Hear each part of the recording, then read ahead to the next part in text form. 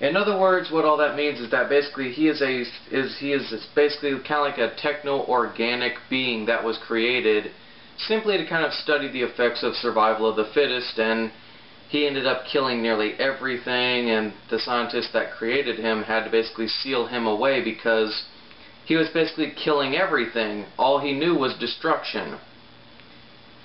And he ends up landing on Earth, and Doomsday, basically, to put it bluntly, he was the first person to actually make Superman bleed.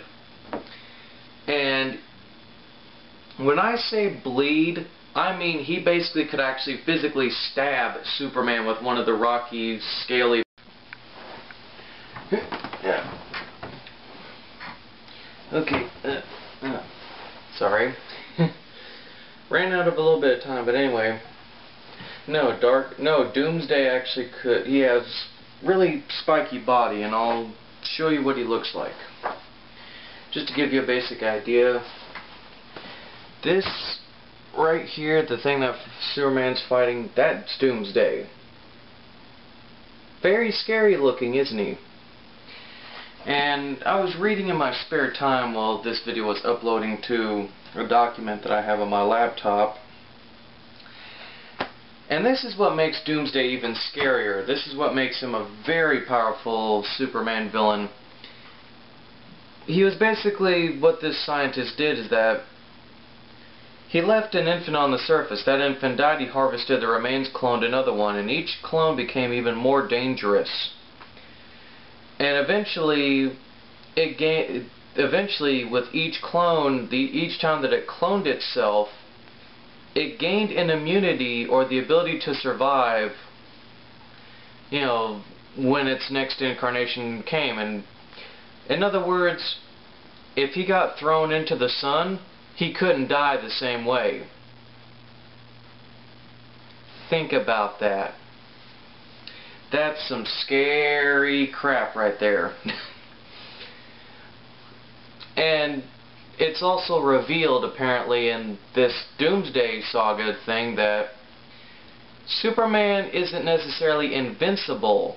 That he's got this protective aura that subconsciously is around him. And that's why bullets deflect off of him and everything. If that aura was taken away from him, i.e., you know, with the red, the red sunlight from Krypton, he's pretty much normal. And Doomsday is like I said, Doomsday is one of the first people to make Superman bleed. I mean, he busted Superman's jaw, he basically slashed his cheek, ripped up his costume, stabbed him in the side, probably punctured his liver or one of his lungs or something. And it's just this big knockout, drag-out fight. And in the middle of this fight, Superman gets his ribs broken, his face is all completely bruised up, his lip is completely busted open, the right side of his cheek is lacerated. I think Doomsday even broke one of his arms, I'm not quite sure. And he does all of this, he accomplishes all of this without the use of kryptonite. And what makes it even worse is that it's televised live in the comic, and they do that in the movie. Now, unfortunately, Doomsday actually had a sense of intelligence in the comics. You know, he could actually speak, he was intelligent. Whereas in the animated movie, you know, in this movie, they just make him this mindless, monsterish brute that's almost androidic. I mean, it's destroying Metropolis, but you don't see other characters like the Justice League try to fight him, because in the comic, nearly every hero in the Justice League and in the DC Universe fight this guy, or at least a good majority of them. Guys like Guy Garner and Supergirl and all kinds of other characters, and they get the shit kicked out of them by Doomsday. And so what ends up happening because of that is, you know, Superman goes in, he tells everybody, stand back, I'll take care of this. And like I said, that's basically what happens to Superman. And unlike in the movie he basically kills Doomsday by pile driving him into the ground and, you know, breaking his neck. that didn't happen in the comic. It wasn't some 30-minute fight. Doomsday basically annihilates Superman and then goes on to destroy other buildings and stuff. You know, ravages around the country. He stalks away and nobody ever hears from him again. Now keep in mind, Kryptonite to this point in the comics was the only thing that could actually weaken or kill Superman. So the fact that DC created a character, let alone a supervillain like Doomsday, who is so immensely powerful that he can basically bust open or like lacerate Superman's cheek is unbelievable. But then they go a step further and they actually kill Superman, and he kills Superman with his own bare hands. You know, for the time, especially when I was a little kid, that was traumatizing. I mean, it's about as traumatic as when Captain America gets, you know, shot dead at the end of the Civil War storyline, or in the 1986 Transformers film when you see Optimus Prime get killed. You know, Superman is one of those just iconic figures that you look at and you never think is going to die. You know, because he's too good, he's too iconic. But you got to understand too is that during that time in the comics, hold on, my cat's trying to get away from there.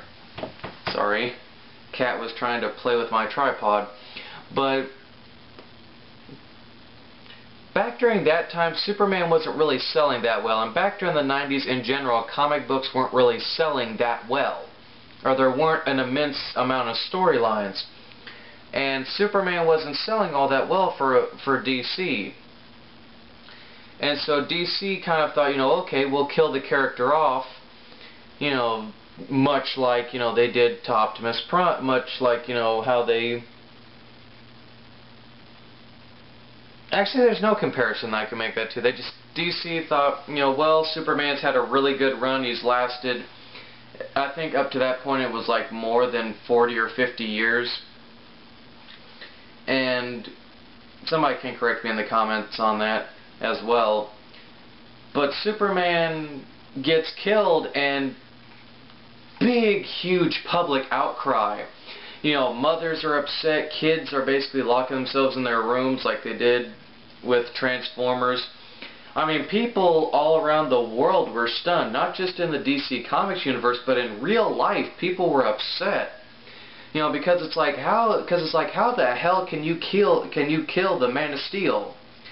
You know, he's one of the most beloved comic book characters aside from Spider-Man at that point. And when DC saw this, they took advantage of it. And that's where it kind of bleeds into the world without Superman part. And in that part, Superman had this big funeral and this, you know, gravestone memorial, which they kind of embellish or kind of go a little bit as over the top as they did in the comics and in the Doomsday movie.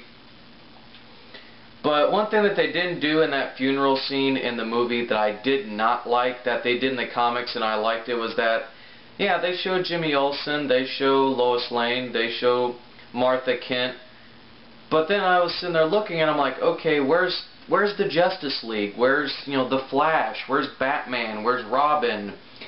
You know, where's Green Arrow? Where's Steel? All these other characters that were, you know, that Superman had touched. It was this big massive memorial. Everybody laying roses, everybody, you know, like lighting incense. They have a cute scene. And this shows even a dark and brooding character like Batman actually cried. Like, he didn't hardcore cry, but, you know, Bruce Wayne sheds 1 or 2 tears underneath his cowl as he lays a rose on Batman's grave. And we see Jimmy Olsen just bawling, and he puts this really touching picture of, like, you know, him and Superman in a buddy-buddy pose onto the grave. So, and the last thing that they do is that they have, of course, they drape the American flag like they would, you know, a U.S. soldier, but then Lois Lane and Martha Kent both walk up in unison and they put his cape over the American flag.